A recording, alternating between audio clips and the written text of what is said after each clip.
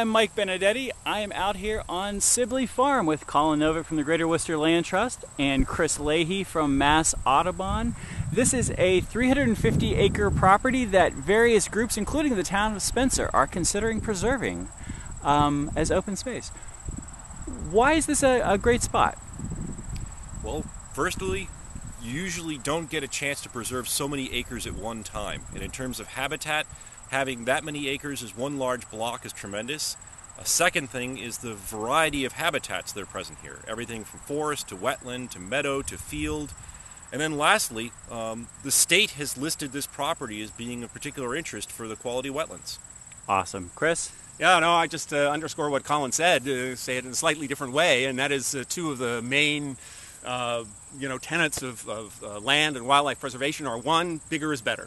So a chunk of land this big, this much acreage in Massachusetts, the third most densely populated state in the country, is fantastic. And then the variety of open country, sort of grassland and shrubland, as well as forest and wetlands and that kind of thing. That kind of diversity is just key for protecting wildlife and natural habitats. Chris, can you show us around? Sure. What is this field here?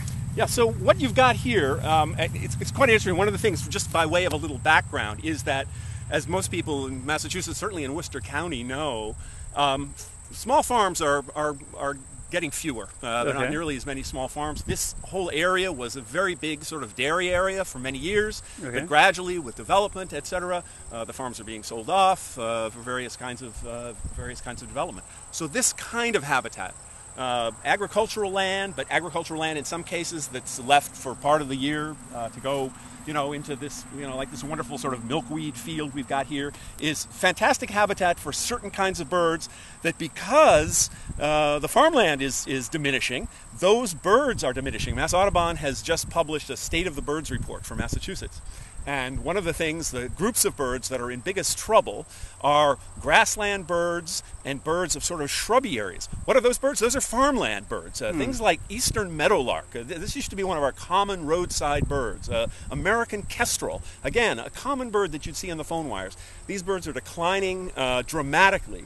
And it is this kind of habitat that they require. And so as this kind of habitat declines, those birds decline as well. So to have areas of agricultural land that continue to be managed under agricultural restriction or whatever for this kind of open country is just fabulous for birds and all the other kinds of organisms, plants and animals that live in these what the scientists call successional habitats. If we just let this go for, just didn't do anything to it, didn't mow it for hay or whatever, it would eventually return to forest, like pretty much every place else in Massachusetts and New England. So you have to manage it, you have to keep it open, which was done naturally with farming, but it's critical if we want to maintain the populations of those sort of open country species. Is this milkweed out here? Okay, so this field, again, it's just a field, but fields are a kind of habitat. You want to call them something fancy like grassland or whatever, and they're filled with all kinds of plants that are essential to the wildlife and stuff that lives here. So this is milkweed. Pretty much everybody knows about milkweed, and at this time of year, Just flying off this of is there. what it's doing. These are the seeds on its little sort of parachutes. Okay, and this is, of course, seed dispersal. This is the way the milkweeds get to, spread their seeds around, etc. But when this is, green, when it's in leaf, etc., it's the food plant for monarch butterflies, which most people have some familiarity with these days. These are these amazing migratory butterflies. They grow up, so to speak. They lay their eggs on the milkweed. The eggs hatch into caterpillars, beautiful sort of tiger-striped caterpillars. Those caterpillars pupate, make a little pupa. Those hatch out into monarchs, and the last generation of those monarchs goes from here in Spencer and flies to Mexico, to the highlands of Mexico, to the sacred fir forest in the mountains of Mexico. They overwinter there, the same ones that hatched out here in Spencer, and then they start back in like February and March. They stop along the way to breed, okay, just like I described before, and then their grandchildren or great-grandchildren arrive back here in Spencer, and the whole process starts over again. I didn't make that up. That's the truth. That's what actually sort of happens. So that's the kind of little miracle that's happening all over. And if we didn't have these open fields, milkweed butterflies, at least in this part of the world, would diminish. And we're losing this kind of open habitat all throughout New England, all throughout the Northeast, because of the loss of small farms and things like that. These grasses, again, you say, well, it's just grass, what's the big deal? But again, these grasses are important food plants for a whole bunch of butterflies. There are a bunch of beautiful little yellow butterflies called skippers, almost all of which feed on grasses and sedges. So in one sense, you're looking at cow food, pasturage, or looking at hayfield, but you're also looking at an ecosystem, a grassland ecosystem. What I love is if you talk to people who are middle-aged, they'll talk about growing up and there were meadows and fields everywhere, and everybody will talk about it, and you'll get together, and one of the first things that is just easy and obvious for them to be able to explain is that nowadays all the meadows and fields that they remember from their childhood have gone away. Yep. Yeah, and we get the same kind of at Mass Audubon. There are people who have these sort of memories of certain kinds of birds. We're talking about these open country birds, and we have a project to look at the decline of whippoorwills. Now, whippoorwill is kind of the voice of the night, the country voice of the night. And again, people of a certain age remember, oh yeah, especially in this neck of the woods, oh yeah, I remember, evening would come and the whippoorwills would start calling and we'd hear them everywhere, and we don't hear them anymore. Well, that's partly because, the habitat that whippoorwills need, this open country, the fields that you were talking about, aren't here anymore. It may be from other causes as well. Whippoorwills are ground nesters. They nest on the ground, and so they're particularly vulnerable to this great increase we've had in things like skunks and raccoons and feral cats that, the whippoorwills become sort of easy prey for. But really it's the sort of that change in the landscape that people who pay a bit of attention kind of realize is happening, and it's very, very real. So to protect an area like this, former farmland, for all those qualities is pretty important. Are these game trails through here? Yeah, these are deer trails. Oh, deer. Yep. Cool. What is this? Can you see that? Okay, so Yeah. this is, I'm holding him very, very delicately. I'm not destroying him. Okay. You can see he's still quite alive. And this is something called a clouded sulfur. Okay. It's one of our sort of common butterflies. They feed and nectar. They're larvae. The caterpillar eats various kinds of legumes, pea family things, etc. Huh. And then the adults will nectar on all kinds of things. These flying around. This is October 10th, so this is the last brood of the season for these guys, and they're feeding on, the last of the sort of the red clover that are here in this field, etc. So this is one of about 108 species of butterflies that breed in Massachusetts. And again, this kind of habitat is critical for them. Most butterflies are not forest critters. There are a few forest butterflies, but most of them are critters of open fields. They feed on, some tree species, but mostly trees like cherry that often occur at the edges of fields and things like that. So again, lose fields, lose open country habitats, and we lose butterflies. They're just kind of bopping around the top of the weeds there. Exactly, yeah.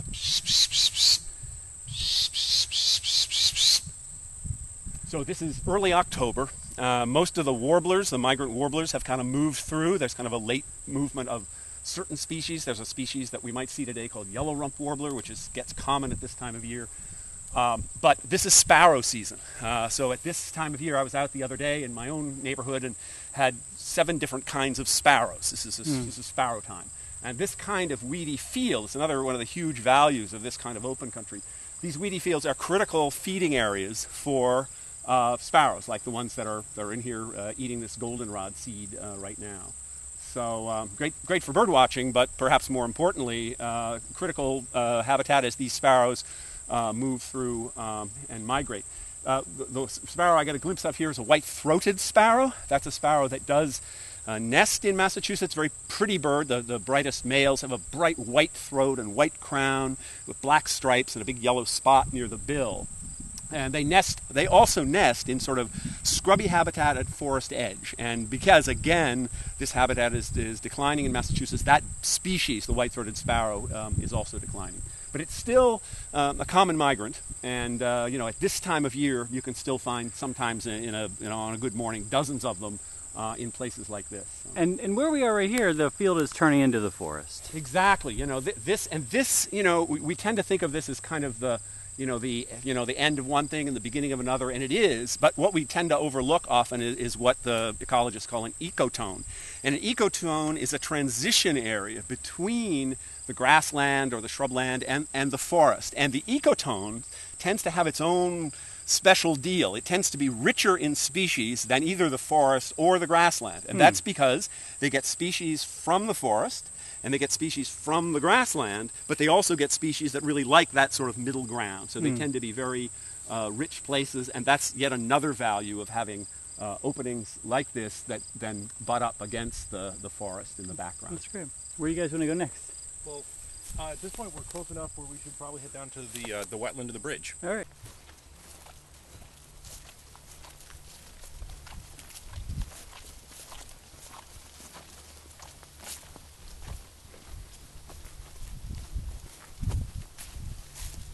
So we're standing in an area of forest here, and in general, this is the very sort of typical central Massachusetts, it's called by a bunch of different names, but oak conifer forest kind of covers it in general. Okay. And if we look around us, we can see the characteristic species.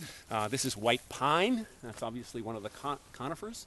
Okay. Etc. You can see five needles, etc. If you look back in the woods here, you see this great, rather grand-looking tree, very dark, etc. And that's eastern hemlock. And this is one of the great forest giants that occurs here in Massachusetts. When you go into these very limited areas that are left now of old-growth forest, very often some of the largest trees are eastern hemlock, like this. The usual oak in this kind of forest, Worcester County, etc., is red oak. Okay. For no particular, it's not red for any particular sort of reason, but that's very sort of typical leaf. And are these also some maples mixed in? Yes.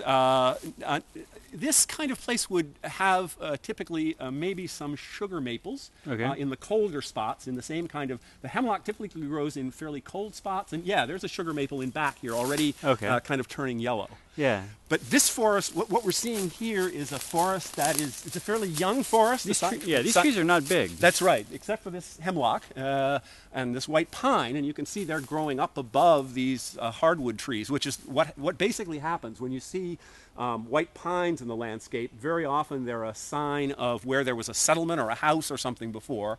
They are generated, they're encouraged by sunlight, and the white pines grow up, and then gradually, and they create shade, and then the hardwoods, the oaks and the maples and the ashes grow in that shade, and you can see that sort of starting to go on here. But this is a fairly recent, this area, as you were pointing out, is quite young. And there are various signs. There's bracken fern growing out along the edge of the path. And then if you look at this pretty tree where the leaves are shimmering, the yellow leaves. Yes. This is a poplar, a quaking aspen it's sometimes called. And the leaves are attached in such a way that when the wind blows, they do this wonderful sort of jiggling kind of motion. And this is another tree. It's a very fast-growing tree, and it's another species that comes in very rapidly after there's been a fire. So you can look around at this landscape and make some educated guesses about what's going on here.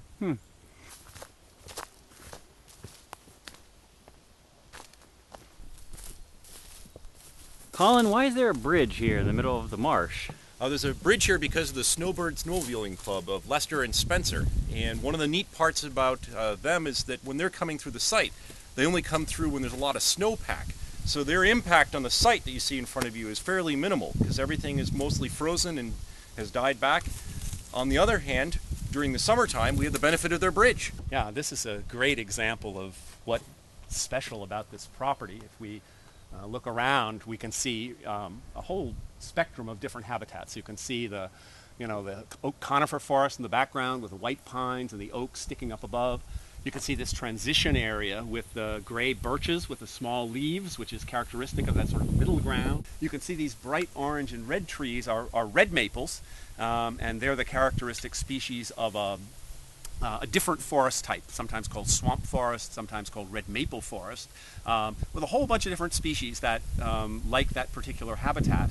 And that's a forest type that likes to have its feet wet most of the time and is flooded for part of the year and then dries out sort of in the late summer. And then coming right down to this stream edged by cattail marsh. So it's really a fantastic combination of things, and this is exactly the kind of place that's ideal for a reserve, for conservation land, because there's so much species diversity. This kind of little slow stream and marsh, very good for a wide variety of species of dragonflies and damselflies. Here's a very attractive shrub, attractive and also kind of useful. This is a winterberry. It's a kind of holly. Which, you know, you can kind of recognize the berries. The leaves are not like the Christmas holly. That's a different species. But this is a very important tree.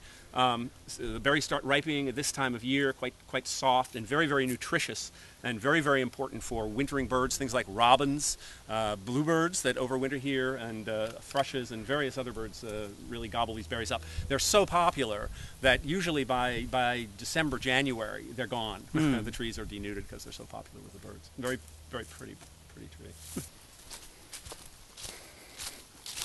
What are all these paths from through here?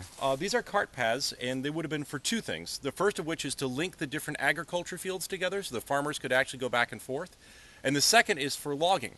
A number of these paths that you'll come across in the woods sort of head off into a wonderful stand or into a wetland area, and all of a sudden they just simply stop.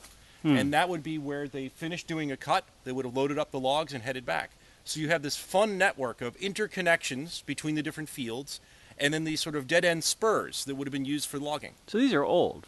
These are very old. In fact, this farm itself goes a long way back. I wouldn't at all be surprised if some of the paths we're walking right now couldn't easily be 150 years old.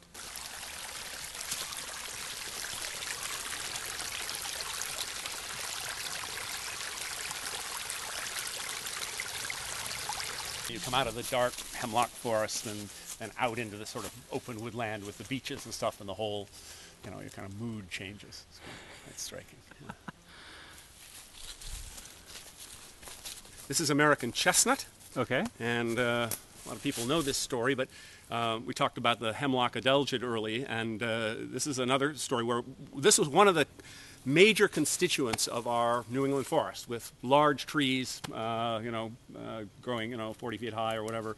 And it was wiped out, again, by the accidental introduction of a fungus.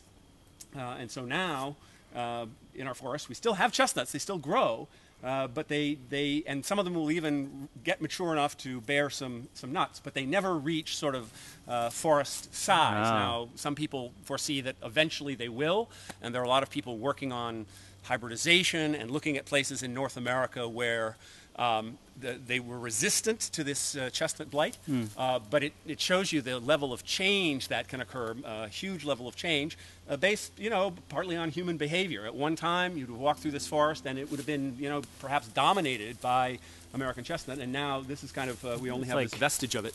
Maybe 7 feet tall. Yeah, if it's lucky. Yeah, it would have been part of the canopy, one of the canopy species, basically back in as late as I think maybe the 20s or something like that. So. In the local area, you'll notice that there are a lot of mill buildings. And inside the mill buildings, the structural supports that run back and forth are more often than not actually big chestnut beams. And when you look at them, it's not unusual to find a 12 or 15-inch wide beam that runs the length of a building. And it gives you a sense of the trees that were growing here that were chestnut. How long ago was this area logged, do you think? Oh, I would say 30, 40 years, somewhere in that ballpark. Yeah, not much more than that, I wouldn't say, looking at the size of the trees. So this is a pretty young forest through here. This oak tree has 1, 2, 3, 4, 5, 6, 7, 8 stems. And oak trees don't naturally grow multiple stems. They grow one stem. The only time you'll get multiple stems out of an oak tree is when it's been cut flush as a stump as part of a cutting operation. And then all these little sprouts grow up around the outside of the stump, and they compete to be the main stem. And if you give it long enough, the lesser ones will slowly die back and fall off, and you'll usually end up with 2 or 3 main stems that make up the tree. Right now, they're still fighting it out like young kids in a family to figure out who's going to be the big boss. What happened to this tree? It's like This is a beaver, and what ends up happening with the really large trees the beavers will use for dams is they'll go around and they'll cut that outside edge. And you remember all the life of the trees in that thin xylem and phloem layer that goes around the outside. So what they're doing is girdling it. So they'll cut around the outside edge, it will kill the tree, and they'll basically sit back. Come back a couple years later, the tree will fall over and they'll drag it over to the water and use it for what they want. But it's much easier than having to cut through the whole thing. that's the lazy man's technique. Up here you can actually make out the individual sort of tooth marks on it. That's pretty great. Cutting away at stuff. Good. The extra. It's been busy. And one of the reasons that the town of Spencer's been down here is because they've been keeping an eye on the beavers. There's a pond in the northwest corner of the property, and they've been keeping track of beaver activity because there is a town water line that runs through the property. Ah. So they've been watching the beavers, watching the beaver dams, and it's clear that the beaver is currently present and chopping away. The fun part at this point would be that the beaver, if you cut something down, would use these as roads to move the logs back and forth. Oh, these little swampy areas. Absolutely. In many cases, they'll not only do that, but they'll actually pull it up. If you look on the edges there, see how the mud has been patted to the side? Sure. The beaver will actually create canals. And Oh, when they really? take down branches, they'll actually run them along these water roads to wherever it is that they're building their structures. So out here by this pond, we see some ducks and we see a beaver lodge over here. That's pretty great. What kind of ducks do we find in a pond like this?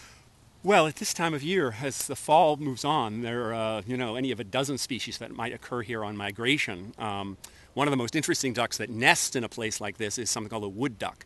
It's one of our most spectacular duck species with bright iridescent color on the heads of the males, and a red bill, etc.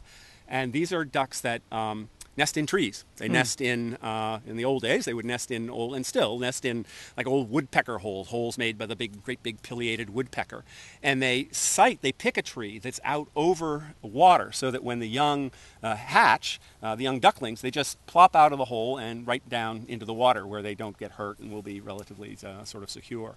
So these wood ducks were hunted out at a given period in our history here, but people figured out, in order to bring them back, that they could make birdhouses, essentially, wood duck boxes, and site them in places like this, and the wood ducks would take to them. So that now wood ducks have really come back, and they're really one of our commoner native ducks nesting in this kind of wetland habitat. And we see a ton of trees around here that have been chopped down, cut by these beaver, right? Yep.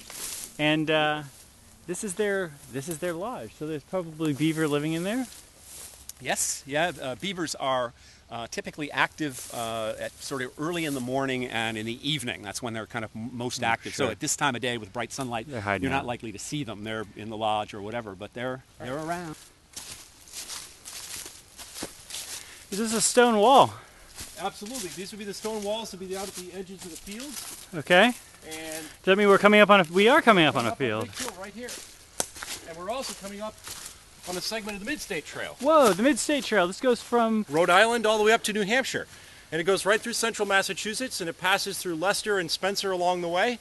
And this project and this property would have the opportunity to protect a section of the Mid-State Trail. That's awesome.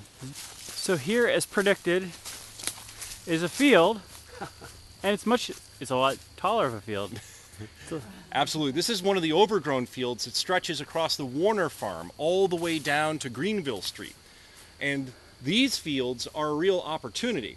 They have a little bit of wildlife which goes on in them right now, but because of how tall they are and because of the species that there are, there isn't an awful lot of species that are making use of this. If we were to turn this either into a haying field or we were to turn this into sort of a low brushy meadow that you went after and paid attention to breeding season, this could be an enormous opportunity for wildlife habitat. So when we look at this, you may not see an awful lot presently in terms of wildlife, but as conservationists, we look at this and see an enormous opportunity. Just acres and acres of potential field habitat. So these fields are running north off of Greenville Street. Okay. And over on this side, you've got a stone wall, and on the opposite side of the stone wall, heading down slope, is the sanctuary by Mass Audubon called Burncoat Pond. Okay. In fact, where we were with the wood ducks and the two beaver lodges is right over in the area where the Burncoat Pond Sanctuary and the Sibley Warner Farm properties come together. Also, to the north of that, Leicester has a recreation area. And as a result, if we were to protect this, you would have a block of land which would be in excess of 500 acres. And that's really substantial and significant for habitat. Oh, yeah. Well, guys, thanks for showing me around. This is really a unique piece of land, and that it has high significance for wildlife value and just the New England landscape. So certainly hope that it can be preserved. And thank you very much for taking a walk with us out at the Sibley Warner Farm, and we hope to see you soon.